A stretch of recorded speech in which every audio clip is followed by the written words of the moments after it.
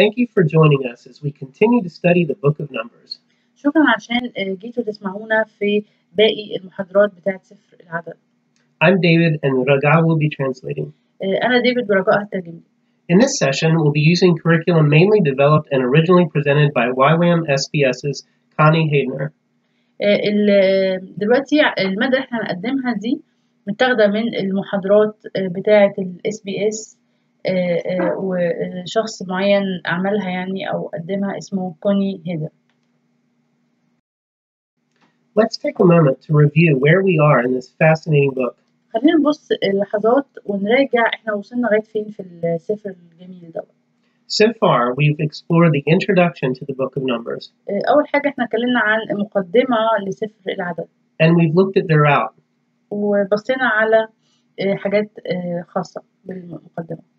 We've looked at the significance of the actual numbers in the book.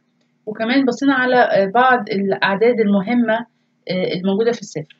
We've resolved some potential questions about those numbers. وكمان في مشاكل خاصة بالأعداد دي. And we've also looked at the problem of the Israelites complaining. واتكلمنا عن التذمر بتاع شعب إسرائيل. In this session, we'll be looking at two people who were significant in the book of Numbers. النهاردة هنتكلم عن شخصين مهمين في سفر العدد. Balaam and Balak. بلعام وبلاق. As we begin our examination of these two historical figures, Balaam and Balak, واحنا بنبص على فحص الشخصيتين المهمين دول بلعام وبلاق. please keep in mind three questions. من فضلك خلي في ذهنك 3 أسئلة مهمين. What or whom is God able to use for His purposes? إيه ومين الله يقدر يستخدمه لأغراضه؟ Are fortune tellers or witch doctors to be respected or even feared? هل يجب إن احنا نحترم أو نخاف المنجمين أو السحرة؟ What happens when we try to manipulate God? يحصل إيه لو احنا حاولنا نناور مع الله؟ We'll be reading through the scripture in Numbers about these two men. هنبص مع بعض على الشخصين دول ونبص على الكتاب المقدس بيقول عنهم إيه. Stopping occasionally to consider what the events of their relationship mean to us today. وكمان هنبص مع بعض على إزاي الشخصين دول وعلاقتهم مع بعض ممكن تكون بتعلمنا حاجة اليومين دول. Let's start the historical narrative from Numbers 22, verse 1. خلينا نبص على القصة التاريخية اللي حصلت في سفر العدد إصحاح 22 عدد 1. Then the people of Israel set out and camped in the plains of Moab beyond the Jordan at Jericho. And Balak the son of Zippor saw all that Israel had done to the Amorites. And Moab was in great dread of the people because they were many.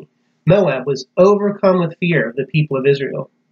وارتحل بنو إسرائيل ونزلوا في عربات مؤاب من عبر أردن أريحة. ولما رأى بلاق بن صفور جميع ما فعل إسرائيل بالأموريين فزع مؤاب من الشعب جدا لأنه كثير وضجر مؤاب من قبل بني إسرائيل.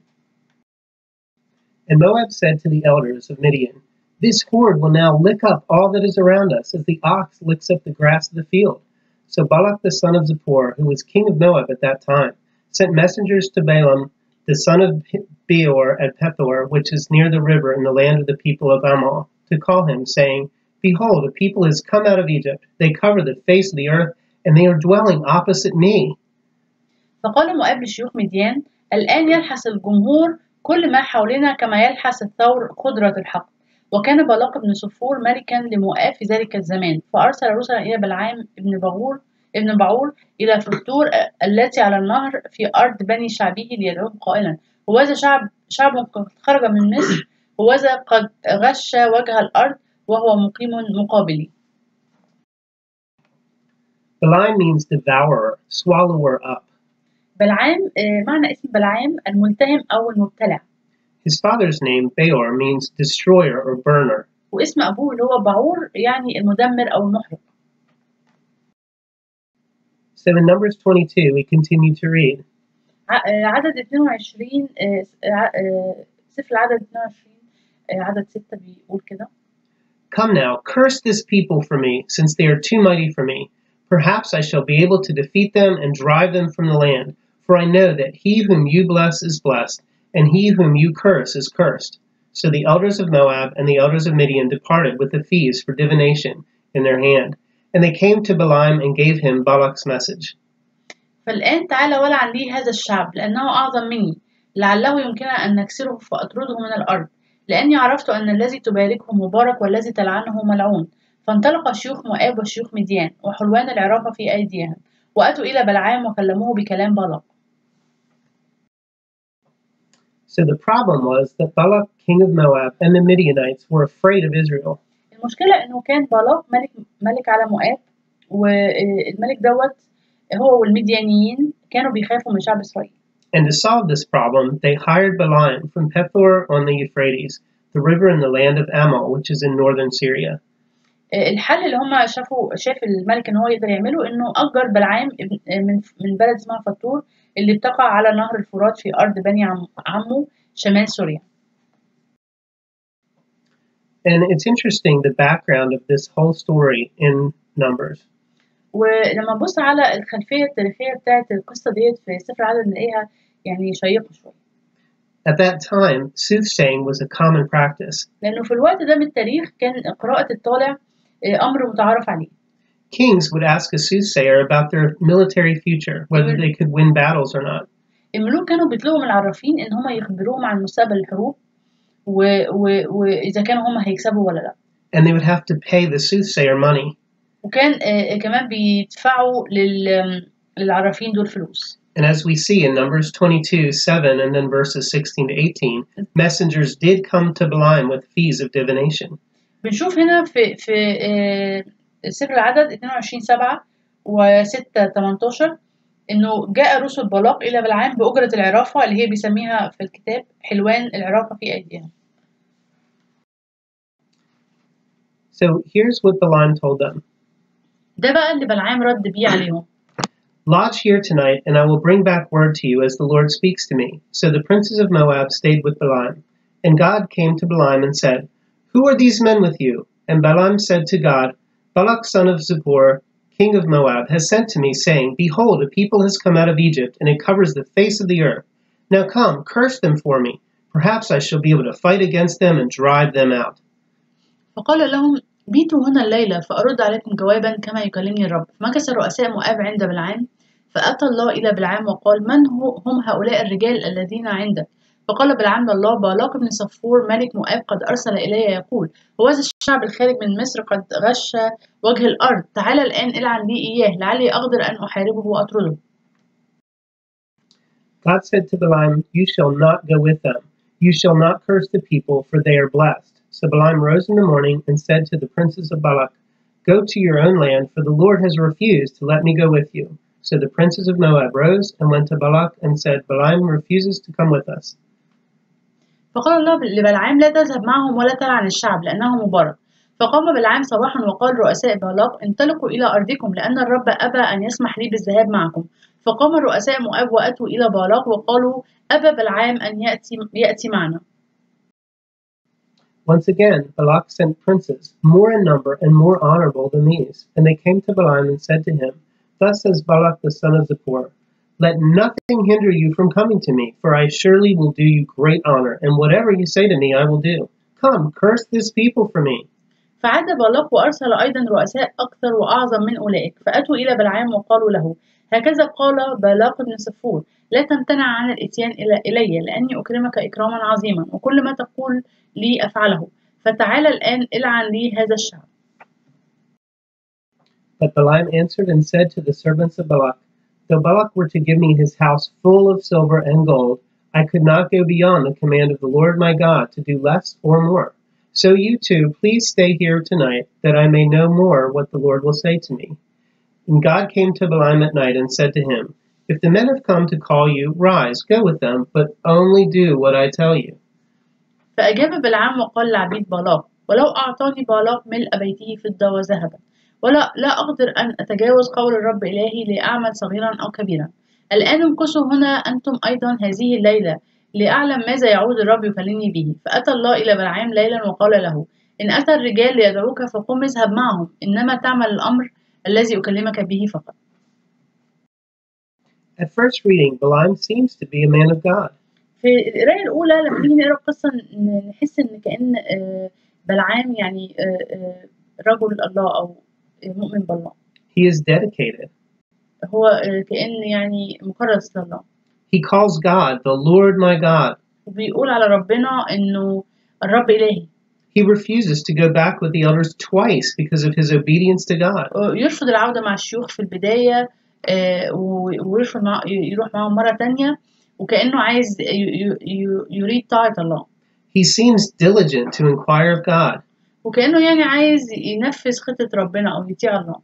He's confident in hearing God's voice and speaking his word only. وكان عنده ثقة إن هو بيسمع صوت الله وبيقول كلماته. So at first we would think that Balaam is a prophet of God. ففي البداية ممكن نبص على بلعام ونفتكر إن هو كان نبي من أنبياء الله. Although a little bit perverted by money and power. لكنه كان متأثر بالفلوس وبالقوة.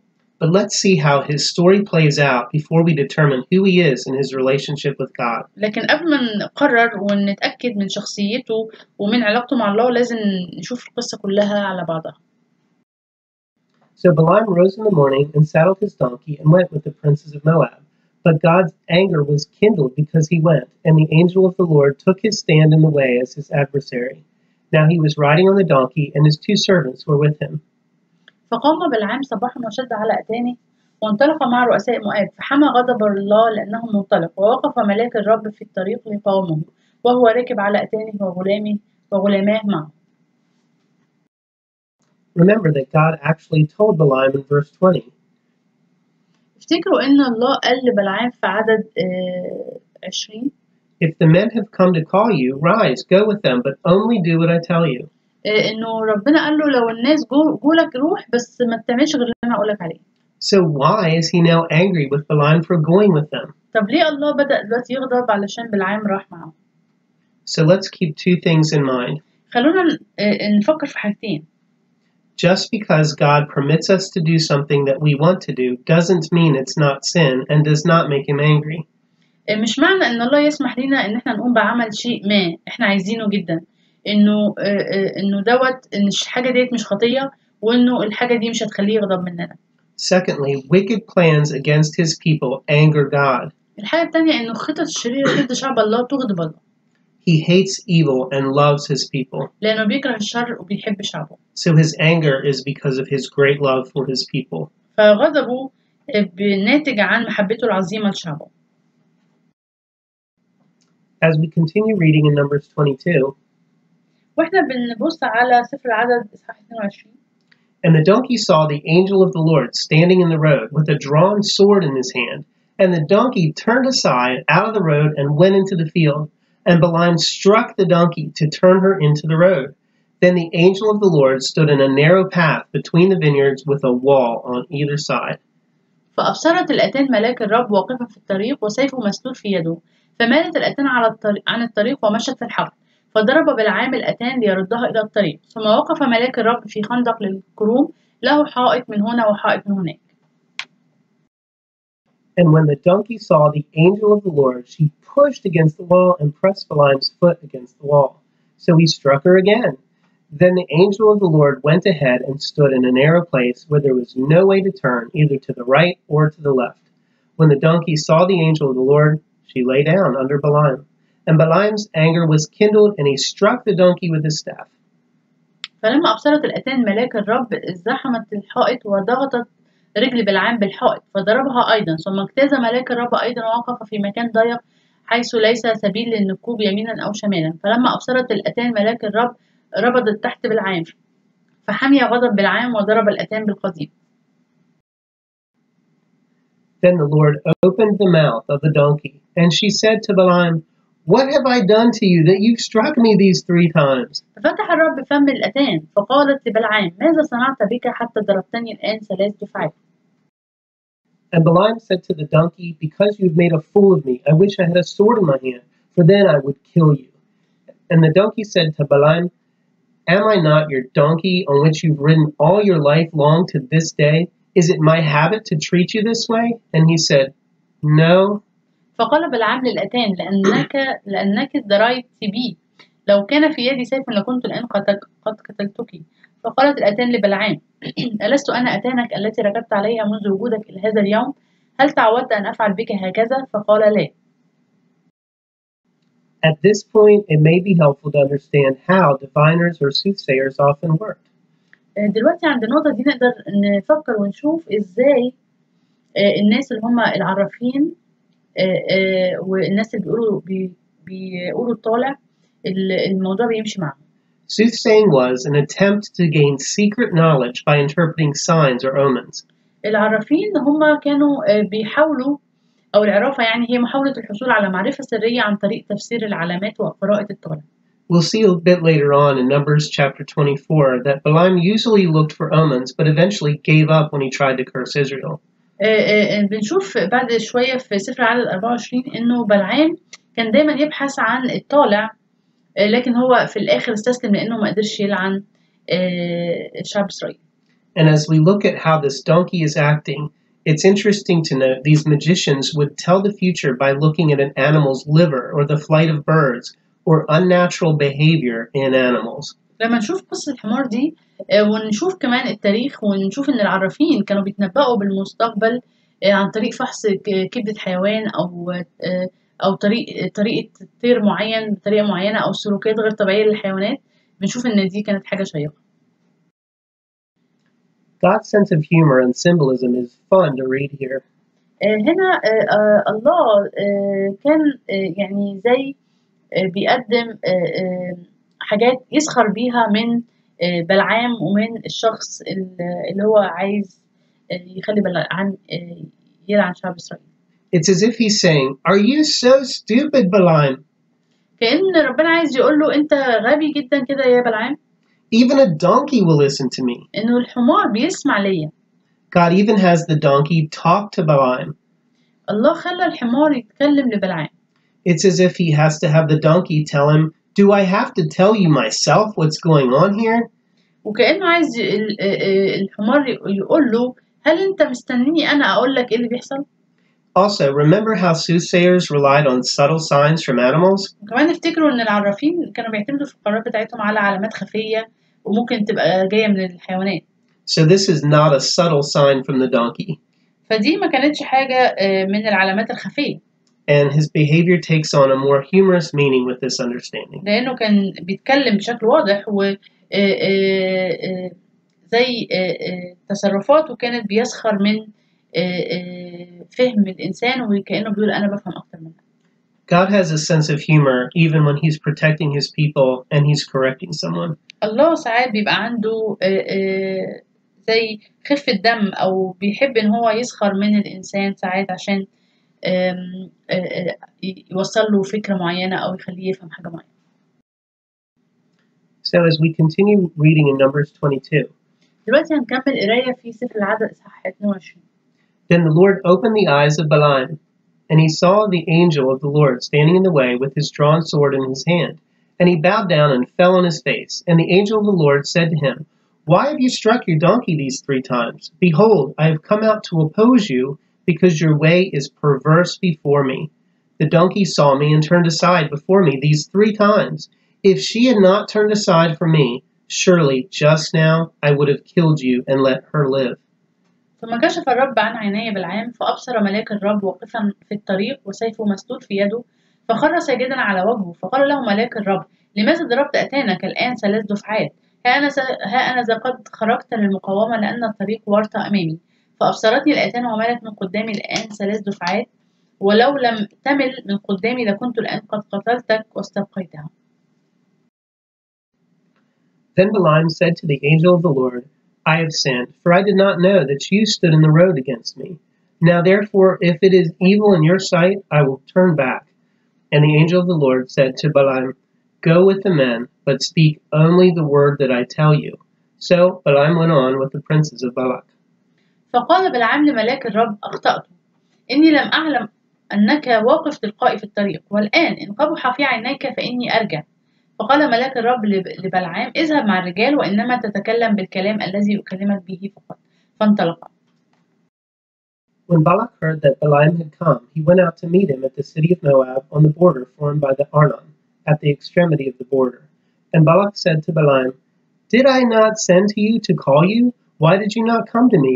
Am I not able to honor you?" Balaam said to Balak, "Behold, I have come to you. Have I now any power of my own to speak anything?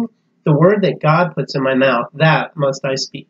فلما سمع بلاق أن بلعام جاء خرج لاستقباله إلى مدينة مؤاب التي على تخم أرنون الذي في أقصى التخوم. فقال بلاق لبلعام: ألم أرسل إليك لأدعوك؟ لماذا لم تأتي إلي؟ حقا لا أقدر أن أكرمك. فقال بلعام لبلاق: أنا قد جئت إليك، لعلي الآن أستطيع أن أتكلم بشيء؟ الكلام الذي يضعه الله في فمي به أتكلم. From the text, we see that Balaam was famous for his cursing and blessing. من النص نقدر نشوف إن بلعام كان معروف ببركاته ولعنته. But we know from Genesis 12, verse 3, and chapter 27, verse 29, the covenant blessing, only God has power to curse or bless. لكن احنا لما بنبص على سفر التكوين إصحاح 12 وعدد 3 وكمان عدد 27 ل 29 بنشوف إنه في العهد بتاع البركة، وإن الله وحده اللي عنده القوة إنه يبارك أو يلعن. So in Numbers 22, verse 6, we see this very specifically said of Balaam. هنا في سفر العدد 22:6 بنشوف هنا حاجة بيقولها بلعام. Balaam says, "Come now, curse this people from me, since they are too mighty for me. Perhaps I shall be able to defeat them and drive them from the land. For I know that he whom you bless is blessed, and he whom you curse is cursed." فهنا الملك بيقول له: فالآن تعالى ولعن لي هذا الشعب لأنه أعظم مني، لعله يمكن أن نكسره وأطرده من الأرض، لأني عرفت أن الذي تباركه مبارك والذي تلعنه ملعون. Yet God proves that he is more powerful than the reputation of a mere man. لكن الله هنا بيثبت إن هو أعظم وأقوى من السمعة بتاعت شخص زي يعني بشر ما عندوش أي قوة. Then Balaam went with Balak, and they came to Kiriath-Huzzah. And Balak sacrificed oxen and sheep, and sent for Balaam and the princes who were with him. And in the morning Balak took Balaam and brought him up to Bamoth-baal, and from there he saw a fraction of the people. فانطلق بلعام مع بالاق وأتي إلى قرية حسوت، فذبح بالاق بقرا وغنما، وأرسل إلى بلعام وإلى الرؤساء الذين معه. وفي الصباح أخذ بالاق بلعام وأصعده إلى مرتفعات بعل، فرأى من هناك أقصى الشعب. Balaam said to Balak, "Build for me here 7 altars, and prepare for me here 7 bulls and 7 rams." Balak did as Balaam had said. And Balak and Balaam offered on each altar a bull and a ram. And Balaam said to Balak, "Stand beside your burnt offering, and I will go. Perhaps the Lord will come to meet me, and whatever he shows me I will tell you." And he went to a bare height, and God met Balaam. فقال بلعام لبالاق: ابني ليها هنا 7 مذابح، وهيئ ليها هنا 7 ثيران و7 كباش. ففعل بالاق كما تكلم بلعام، وأصعد بالاق وبلعام ثورا وكبشا على كل مذبح. فقال بلعام لبالاق: قف عند محرقتك فانطلق أنا، لعل الرب يوافي للقائي، فمهما أراني أخبرك به. ثم انطلق إلى رابية فوافى الله بلعام. And Balaam said to him, "I have arranged the 7 altars, and I have offered on each altar a bull and a ram." And the Lord put a word in Balaam's mouth, and said, "Return to Balak, and thus ye shall speak." And he returned to him, and behold, he and all the princes of Moab were standing beside his burnt offering. فقال له: قد رتبت 7 مذابح وأصعدت ثورا وكبشا على كل مذبح. فوضع الرب كلاما في فم بلعام وقال: ارجع إلى بالاق وتكلم هكذا. فرجع إليه وإذا هو واقف عند محرقته هو وجميع رؤساء مؤاب. So what's wrong with their offering? إيه المشكلة في التقديمات دي؟ We would think they're giving an offering to God, so shouldn't that be something that pleases him? إحنا ممكن نفكر إن دول بيدوا ذبائح لله، مش دي حاجة ممكن ترضيه؟ Well, it doesn't please him for 2 reasons. الحقيقة لأ، الحاجات دي مش هترضي الله. Matthew Henry reminds us they were attempting to bribe God. متى هنري المفسر بتاع الكتاب المقدس بيفكرنا إن هما كانوا بيحاولوا يرشوا الله. God is the creator and owner of everything, so what could they possibly give him that he doesn't already possess? الله هو خالق ومالك كل شيء، فهم هيدروا إيه يعني هو مش عنده، هو يملك كل شيء. Secondly, and most importantly, they had no relationship with God. تاني حاجة والأهم إن هو ما كانش عندهم أي علاقة مع الله. It's not an offering if there's not a relationship behind it. مفيش أي تقدمة هترضي الله إذا ما كانش في علاقة خلف التقدمة دي. So in his dealings with them, God shows them that this offering is not something that will please him. فالله وراهم إن التقدمات دي مش هترضيه ومش هتكون بينبسط بيها. So we read on in Numbers 23. فنقرأ في سفر العدد إصحاح 23. And Balaam took up his discourse and said, "From Aram Balak has brought me, the king of Moab from the eastern mountains. Come, curse Jacob for me, and come, denounce Israel. How can I curse whom God has not cursed? How can I denounce whom the Lord has not denounced? For from the top of the crags I see him, from the hills I behold him. Behold, a people dwelling alone and not counting itself among the nations. Who can count the dust of Jacob, or number the fourth part of Israel? Let me die the death of the upright, and let my end be like his.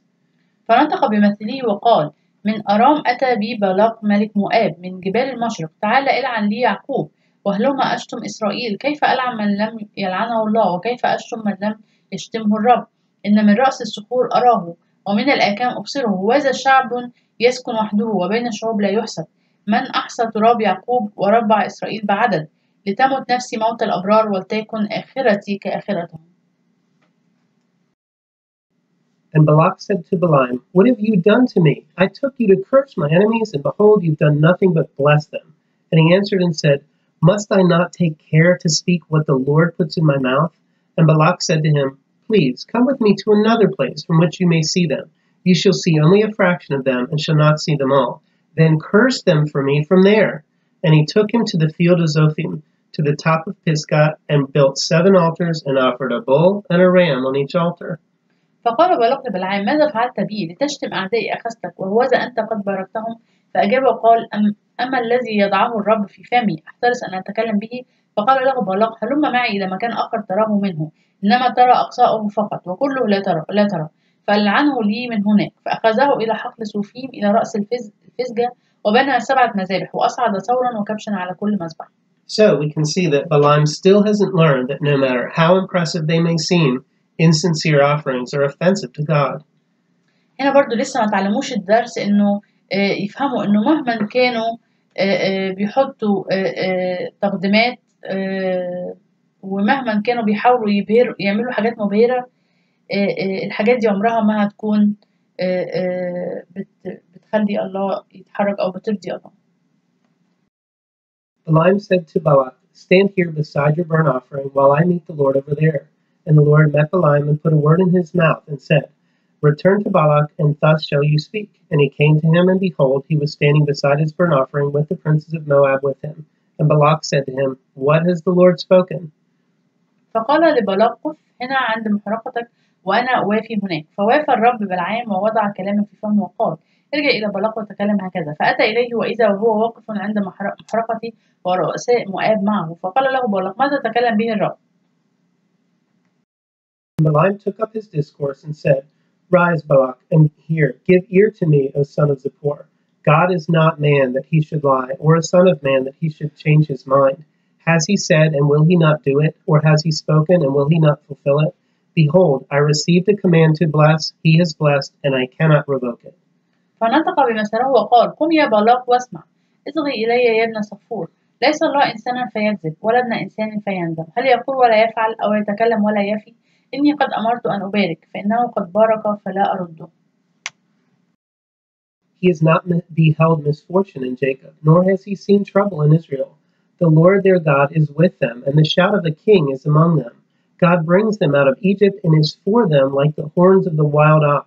For there is no enchantment against Jacob, no divination against Israel. Now it shall be said of Jacob and Israel, What has God wrought? لم يبصر إثما في يعقوب، ولا رأى تعبا في إسرائيل. الرب إله معه، وهتاف ملك فيه. الله أخرجه من مصر. له مثل سرعة الرئم. إنه ليس عيافة على يعقوب ولا عرافة على إسرائيل.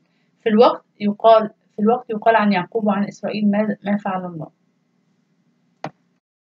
The people, as a lioness it rises up, and as a lion it lifts itself. It does not lie down until it has devoured the prey and drunk the blood of the slain. And Balak said to Balaam, Do not curse them at all, and do not bless them at all. وهذا شعب يقوم كلبوة ويرتفع كأسد، لا ينام حتى يأكل فريسة ويشرب دم قتلى. فقال بلاق بلعام: لا تلعنه لعنة ولا تباركه بركة. Balaam answered Balak, Did I not tell you all that the Lord says I must do? And Balak said to Balaam, Come now, I will take you to another place. Perhaps it will please God that you may curse them for me from there. So Balak took Balaam to the top of Peor, which overlooks the desert. فأجاب بلعام وقال لبلاق: ألم أكلمك قائلا كل ما يتكلم به الرب فإياه أفعل؟ فقال بلاق لبلعام: هلم أخذك إلى مكان آخر عسى أن يصلح في عيني الله أن تلعنه لي من هناك. فأخذ بلاق بلعام إلى رأس فغور المشرف على وجه البرية. Balaaq and Balaam still aren't learning their lesson, are they? لغاية دلوقتي بلاق وبلعام مش عارفين يتعلموا الدرس. Balaam said to Balaaq, "Build for me here 7 altars and prepare for me 7 bulls and 7 rams." And Balaaq did as Balaam had said and offered a bull and a ram on each altar. فقال بلعام لبلاق ابني ليها هنا 7 مذابح وهيئ ليها هنا 7 تيران و7 كباش. ففعل بلاق كما قال بلعام وأصعد ثورا وكبشا على كل مذبح. So, yet again, Balaam doesn't understand. His offerings are useless. هنا مرة أخرى بلعام مش قادر يفهم بلعام وبلاق مش قادرين يفهموا إنه التقديمات دي ملهاش أي فايدة وملهاش أي نفع. When Balaam saw that it pleased the Lord to bless Israel, he did not go, as at other times, to look for omens, but set his face toward the wilderness.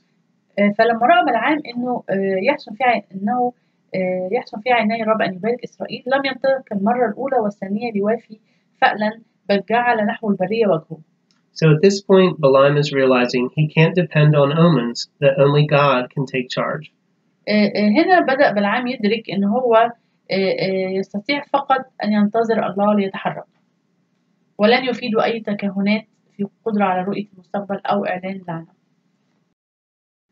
And Balaam lifted up his eyes and saw Israel camping tribe by tribe. And the Spirit of God came upon him, and he took up his discourse and said, "The oracle of Balaam the son of Beor, the oracle of the man whose eye is opened, the oracle of him who hears the words of God, who sees the vision of the Almighty, falling down with his eyes uncovered." ورفع بلعام عينيه وراء إسرائيل حالا حسب أسباطه فكان عليه روح الله فنطق بمثاله وقال وحي بلعام بن بعور وحي الرجل المفتوح العينين وحي الذي يسمع أقوال الله الذي يرى رؤيا القدير مطروحا وهو مكشوف العينين.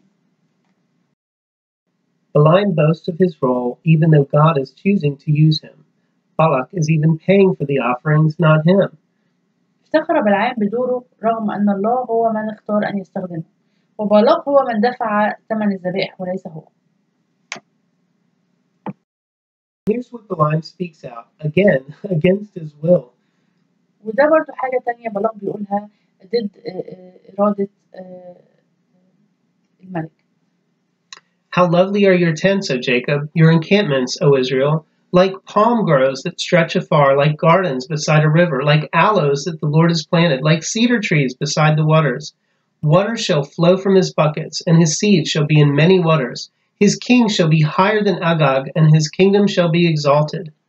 ما أحسن خيامك يا يعقوب مساكنك يا إسرائيل كأودية ممتدة كجنات على نهر كشجرات تعود غرسها الرب كأرزات على مياه يجري ماء من دلائه ويكون زرعه على مياه غزيرة ويتسامى ملكه على أجاج وترتفع مملكته. God brings him out of Egypt and is for him like the horns of the wild ox. He shall eat up the nations, his adversaries, and shall break their bones in pieces and pierce them through with his arrows. He crouched, he lay down like a lion and like a lioness. Who will rouse him up? Blessed are those who bless you, and cursed are those who curse you. الله أخرجه من مصر له مثل سرعة الرئم يأكل أمما مضايقيه ويقدم عظامهم ويحطم سهامه جثم كأسد ربض كلبوة من يقيمه مباركك مبارك ولاعنك ملعون. So let's look again at verse 9. خلونا نبص على عدد 9. Blessed are those who bless you, and cursed are those who curse you. مبارك ولاعنك ملعون. Balaam tries to curse Israel, but instead God has him proclaim his own punishment for trying to curse Israel. حاول بلعام أن يلعن شعب إسرائيل لكن بدل من ذلك جعله الله يلعن وينطق بعقابه الشخصي لمحاولته لعن شعب إسرائيل. And how does Balaam act? طب وبلاق إيه رد بلاق بعد اللي اتقال ده؟ And Balak's anger was kindled against Balaam, and he struck his hands together. And Balak said to Balaam, I called you to curse my enemies, and behold, you have blessed them these 3 times. Therefore now flee to your own place. I said, I will certainly honor you, but the Lord has held you back from honor. فاشتعل غضب بلاق على بلعام وصفق بيديه وقال بلاق لبلعام تشتم أعدائي دعوتك وهوذا أنت قد باركتهم الآن 3 دفعات فالآن اهرب إلى مكانك قلت أكرمك إكراما وهوذا الرب قد منعك عن الكرامة. This is the fulfillment of Balaam's own words about those who try to curse Israel being cursed. دي تتميم لكلمات بلعام الشخصية إنه الرب يلعن من يحاول لعن الشعب الإسرائيلي أو شعبه. He's told, the Lord has held you back from honor. هو قال له كده الرب منعك عن الكرامة. Balaam replies that God was in control, not him, regardless of what he wanted to do for personal gain. هنا بلعام بيرد وبيقول إنه الرب هو المسيطر على كل شيء وهو ما يقدرش يسيطر على كل شيء بغض النظر عن إذا كان هو هيكسب مكسب شخصي أو لا. And Balaam said to Balaaq, Did I not tell your messengers whom you sent to me? If Balaaq should give me his house full of silver and gold, I would not be able to go beyond the word of the Lord, to do either good or bad of my own will. What the Lord speaks, that will I speak. And now, behold, I am going to my people. Come, I will let you know what this people will do to your people in the latter days. فقال بلعام لبلاق ألم أكلم أيضا رسلك الذين أرسلت إلي قائلا ولو أعطاني بلاق ملء بيته فضة وذهبا لا أقدر أن أتجاوز قول الرب لأعمل خيرا أو شرا من نفسي الذي يتكلمه الرب إياه أتكلم والآن هوذا أنا منطلق إلى شعبي هلم أنبئك بما فعله هذا الشعب بشعبك في آخر الأيام. As before, Balaam continues to honor himself as someone special who can see into the future with God, not honoring God alone. مرة تانية بلعام عايز يقول إن هو عايز يكرم نفسه ويدي لنفسه شكل كويس كشخص يعني مميز ويقدر يشوف المستقبل مش إنه يكرم الله. And he took up his discourse and said, The oracle of Balaam, the son of Beor, the oracle of the man whose eye is open, the oracle of him who hears the words of God and knows the knowledge of the Most High, who sees the vision of the Almighty, falling down with his eyes uncovered. ثم نطق بمثل وقال وحي بلعام ابن بعور وحي الرجل مفتوح العينين وحي الذي يسمع أقوال الله ويعرف معرفة العلي الذي يرى رؤيا القدير ساقطا وهو مكشوف العينين. And at this point he speaks God's curses not on Israel but on those who wish Israel to be cursed. المرة دي بيلعن أو بيتكلم باللعنة على الناس اللي عايزة تلعن شعب إسرائيل. I see him but not now, I behold him but not near. A star shall come out of Jacob, and a scepter shall rise out of Israel. It shall crush the forehead of Moab and break down all the sons of Sheth. Edom shall be dispossessed. Seir also, his enemies, shall be dispossessed. Israel is doing valiantly, and one from Jacob shall exercise dominion and destroy the survivors of cities. أراه ولكن ليس الآن، أبصره ولكن ليس قريبا.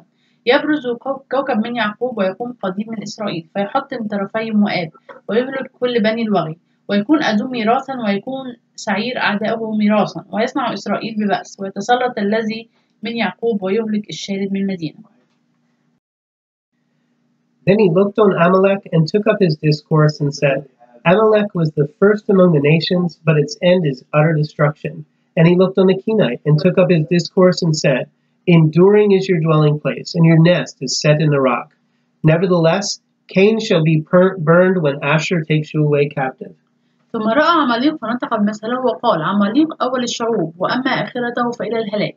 ثم رأى القيني فنطق بمثله وقال ليكن مسكنك متينا وعشك موضوعا في صخرة لكن يكون قاين للدمار حتى متى يستأثرك أشور. And he took up his discourse and said, Alas, who shall live when God does this? But Shiph shall come from Kittim and shall afflict Asher and Eber, and he too shall come to utter destruction. Then Balaam rose and went back to his place, and Balak also went his way. ثم نطق بمثله وقال من يعيش حين يفعل ذلك وتأتي سفن من ناحية كتيم وتخضع أشور وتخضع عابر فهو أيضا إلى الهلاك. ثم قام بلعام وانطلق ورجع إلى مكانه وبلاق أيضا ذهب في طريقه. But this is not the last we see of Balaam in the Bible or even in Numbers, as we'll read about in just a bit. ودي مش آخر حتة يظهر فيها بلعام في الكتاب المقدس وحتى في العدد هنشوف تاني هيظهر مرة تانية. So our question about Balaam, is he a prophet or a soothsayer? دلوقتي في سؤال على بلعام هل هو نبي أم عراف؟ Here are our choices. هنا الاختيارات اللي قدامنا. A prophet is someone who accurately proclaims the will of God. النبي هو شخص بيعلن إرادة الله بشكل دقيق وسليم. A soothsayer is someone who claims to tell the future by omen, sorcery, or witchcraft. أما العراف فهو شخص يدعي أنه يخبر بالمستقبل، بيفعل ذلك عن طريق التكهن أو الشعوذة أو السحر بدافع الحصول على القوة أو المال. And their motive is power or profit. والهدف بتاعهم إن هم يحصلوا على القوة أو المال. In Deuteronomy, God says, "For these nations which you shall dispossess listen to soothsayers and diviners, but as for you, the Lord your God has not appointed such for you."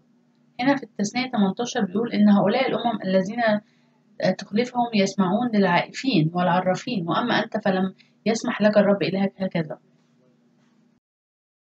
In 2 Peter, we see this warning against those who are rebelling against God in Peter's own day. في بطرس الثانية بنشوف كلامه عن الناس اللي هم بيتمردوا على الله. Forsaking the right way, they have gone astray. They have followed the way of Balaam, the son of Beor, who loved gain from wrongdoing, but was rebuked for his own transgression. A speechless donkey spoke with human voice and restrained the prophet's madness.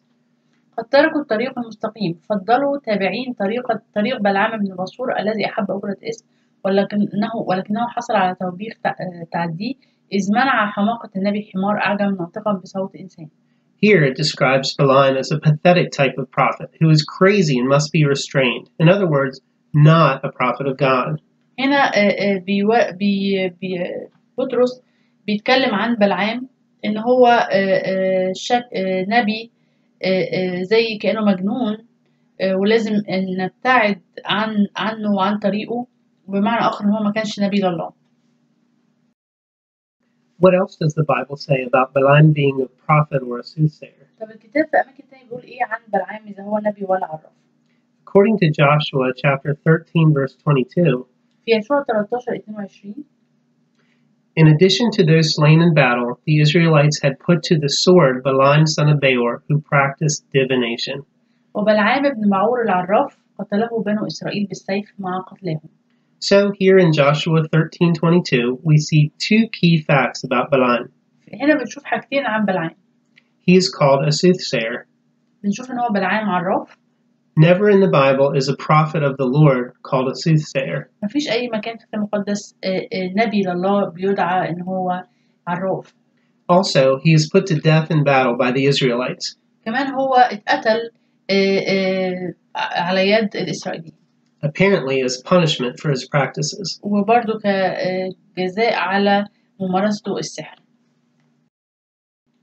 In studying the Bible, it's important to remember that biblical narratives teach implicitly.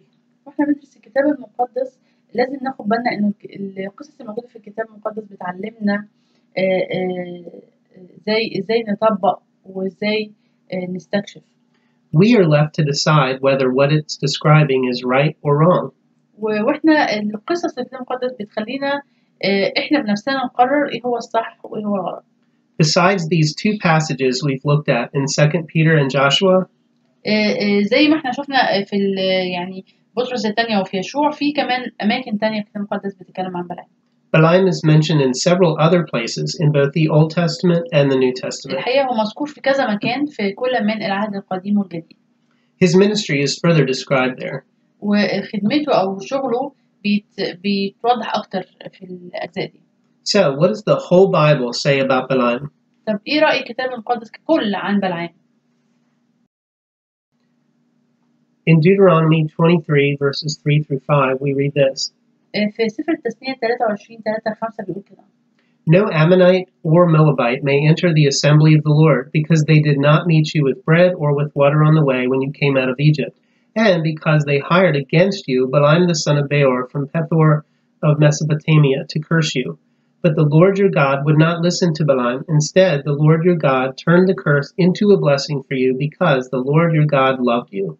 لا يدخل عموني ولا مؤابي في جماعة الرب، حتى الجيل العاشر لا يدخل منهم أحد في جماعة الرب إلى الأبد، من أجل أنهم لم يلاقوكم بالخبز والماء في الطريق عند خروجهم من مصر، ولأنهم استأجروا عليك بلعام ابن بعور من فطور أرام النهرين لكي يلعنك، ولكن لم يشأ الرب إلهك أن يسمع لبلعام، فحول لأجلك الرب إلهك اللعنة إلى بركة، لأن الرب إلهك قد أحبك.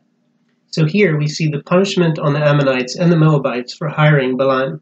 هنا بنشوف العقاب على الأمونيين والعمونيين عشان هم استأجروا بلعام. We also see God's motive for cursing the Ammonites and the Moabites after turning their cursings into blessings for Israel. كمان بنشوف ليه الله بيلعن الشعب دوت وبيحول اللعنة إلى بركة. God's motive is his great love for his people. قلب الله ودافع الله لكده هو محبته العظيمة لشعبه. In Joshua chapter 24, not verses 9 through 10, we read how God was unaffected by Balaam. في يشوع 24 9 و10 بنشوف إن الله لم يتأثر ببلعام. Then Balak the son of Zippor, king of Moab, arose and fought against Israel, and he sent and invited Balaam the son of Beor to curse you, but I would not listen to Balaam. Instead, he blessed you, so I delivered you out of his hand. وقام بلاق من صفور ملك مؤاب وقام بلاق ابن صفور ملك مؤاب وحارب إسرائيل وأرسل ودعا بلعام بن بعور لكي يلعنكم ولم أشأ أن أسمع لبلعام فبارككم بركة وأنقذتكم من يده. This is a reminder that God protected the Israelites from Balaam's intention to curse them. فدي برضو تذكرة لشعب إسرائيل إن هو حفظهم وحماهم من اللعنة بتاعت بلعام اللي هو كان بيحاول يلعنهم بيها. It also confirms the account we've gotten in Numbers. وكمان بيأكد القصة اللي عندنا في سفر العدد. And here in Nehemiah, we learn that Nehemiah and the Israelites are reminded in Scripture of the restriction against Ammonites and Moabites entering the tabernacle. وكمان هنا بنشوف في سفر نحمية إنه شعب إسرائيل ونحمية بيذكروا اللي حصل مع شعب إسرائيل لما قروا الكتاب المقدس. This is the same thing that God spoke through Balaam. نفس الحاجة اللي اتكلم بيها الرب لبلعام. On that day, they read from the book of Moses in the hearing of the people, and in it was found written that no Ammonite or Moabite should ever enter the assembly of God, for they did not meet the people of Israel with bread and water, but hired Balaam against them to curse them. Yet our God turned the curse into a blessing. في ذلك اليوم قرئ في سفر موسى في أذان الشعب ووجد مكتوبا فيه أن عمونيا ومؤابيا لا يدخل في جماعة الله إلى الأبد لأنهم لم يلاقوا بني إسرائيل بالخبز والماء بل استأجروا عليهم بلعام لكي يلعنهم وحول إلهنا اللعنة إلى بركة. In Jude verses 10 through 11, remember Jude is a one-chapter book, so in verses 10 through 11, we learn about Balaam's creed. كمان في سفر يهوذا أو رسالة يهوذا وهو عبارة عن إصحاح واحد في عدد 10 و11 بنشوف عن طمع بلعام. But these people blaspheme all that they do not understand, and they are destroyed by all that they, like unreasoning animals, understand instinctively. Woe to them, for they walked in the way of Cain and abandoned themselves for the sake of gain to Balaam's error and perished in Korah's rebellion. ولكن هؤلاء يفترون على ما لا يعلمون وأما ما يفهمونه بالطبيعة كالحيوانات غير الناطقة ففي ذلك يفسدون. ويل لهم لأنهم سلكوا طريق قايين وانصبوا إلى ضلالة بلعام لأجل أجرة وهلكوا في مشاجرة قورح. As John is writing to the church in Pergamum, ويوحنا بيكتب لكنيسة برغاموس. He rebukes them for following in the ways of Balaam, هو كان بيوبخهم علشان هما كانوا بيسلكوا طريق بلعام. who taught Balak, and even generations later, the believers are still learning his corrupt ways. اللي هو علم بلاق وكمان الأجيال اللي بعده والمؤمنين حتى النهارده للأسف حتى أيام يعني المؤمنين حتى أيام في سفر الرؤيا بيتعلموا الطرق الفاسدة. But I have a few things against you. You have some there who hold the teaching of Balaam, who taught Balak to put a stumbling block before the sons of Israel so that they might eat food sacrificed to idols and practice sexual immorality. ولكن عندي عليك قليل أن عندك هناك قوم متمسكين بتعليم بلعام الذي كان يعلم بالاق أن يلقي معصرة أمام بني إسرائيل أن يأكلوا ما ذبح للأوثان ويزنوا. It's safe to conclude from internal evidence as well as other references that Balaam was not a prophet of the Lord. هو بالنسبة لنا دلوقتي بعد ما قرينا كل الحاجات دي نقدر نستخلص بشكل واثق يعني من كل الأدلة الداخلية اللي عندنا إنه وكمان من الأدلة الأخرى يعني إنه بلعام ما كانش نبي للرب لكن وحتى ما كانش نبي ضل الطريق لكنه كان خادم للعدو. He was not even a prophet gone bad. وحتى ما كانش بلعام نبي ضل الطريق. Instead, he was a servant of the enemy. لكن بلعام كان خادم للعدو. What he practiced was an abomination to the Lord. اللي هو كان بيقوم بيه كان شيء راجس أمام الله، إن هو أمر قد حرمه الله. His end should also reveal where he stood in God's eyes, وكمان موته بيظهر هو كان شكله إيه قدام الله، as he was slain along with the Midianites. إن هو اتقتل مع المديانين. So the big picture of this historical account shows four things. فهنا الصورة الكبيرة بتاعت القصة التاريخية دي بتورينا 4 حاجات مهمين. The first is that God, as the sovereign one, using Satan's agent to speak blessings to Israel. إن الله الإله العظيم القدير يقدر حتى يستخدم عميل الشيطان اللي يتكلم بالبركة على شعبه وأولاده. Even Balaam acknowledges that he can't help but speak God's word. إنه حتى بلعام نفسه اعترف أكتر من مرة إنه ما يقدرش يتكلم غير بالكلام اللي بيقوله الله.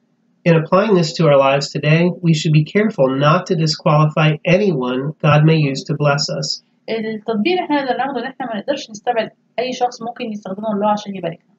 And we should also not disqualify ourselves in being a blessing to others. واحنا كمان ما نكونش نستبعد أنفسنا إن احنا كمان نكون بركة للآخرين. Even at those times when our motives and our approach are wrong. حتى في الوقت ده اللي كان فيه دوافع قلوبنا خاطئة. Secondly, we see in this account from Numbers that God cannot be stopped from turning curses into blessings. كمان حاجة تانية بنشوف ازاي ان الله بيحول اللعنات إلى بركات. We can apply this in our own lives by realizing that even when it seems that nothing in our lives can go right, إنه نقدر نطبق الكلام ده على حياتنا حتى لما بنشوف إنه الأمور في حياتنا ماشية بشكل غير صحيح. it's not too late to transform any of those situations into a blessing. إنه بنشوف إنه لن يفوت الوقت إنه الله يقدر إن هو يحول الأمور دي إلى بركة. Third, magic has no power over God's people. تالت درس بنتعلمه إن السحر لا قوة له على شعب الله. If we've placed our faith in Jesus Christ, we are God's people. إذا إحنا آمنا بيسوع المسيح وتوكلنا عليه فنحن شعب الله. Because we are God's people, we have no need to fear magic. ولأننا شعب الله ما ينفعش إحنا نخاف من السحر. We have no need to fear witchcraft. ما نقدرش نخاف من العرافة. And we have no need to fear the supernatural. أو الأمور الفوق طبيعية.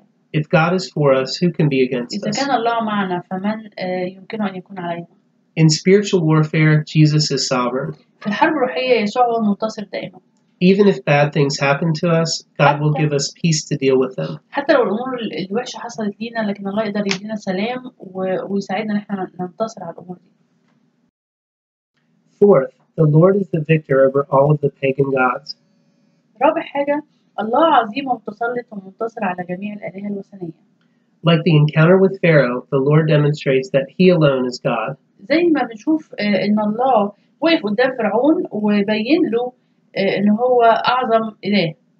This incident with Balaam is another declaration of God's greatness. بنشوف كمان الموقف مع بلعام ده برضو إعلان قوي عن عظمة الله. He shows His power to the children of Israel as they stand at the edge of the promised land. هو بيوري قوته لشعب إسرائيل وهم واقفين قدام أرض الموعد.